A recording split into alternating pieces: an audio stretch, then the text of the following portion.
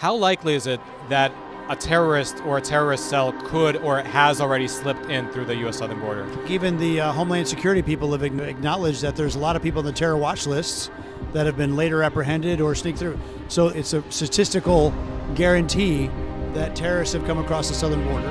I think that's one of the reasons the Biden administration has been so pathetic in responding to now hundreds of Iranian attacks against U.S. personnel, against U.S. ships, by the Houthis or even by other Iranian proxies, because they're so worried about the Iranians that for probably 2 decades have been flying on the daily flight, the Mahan Air flight from Tehran to Caracas, getting rebadged as Venezuelans and then walking north. I'm sure they've embedded a lot of cells across the United States to do exactly that, to respond inside America if the U.S. gets into open conflict with Tehran. That's shocking to hear. That's a compounding problem that's going to get worse and worse and worse.